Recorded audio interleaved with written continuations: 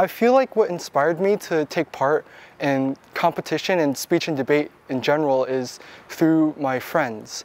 I've never heard about speech and debate before high school, actually, and I never knew that I really liked speaking.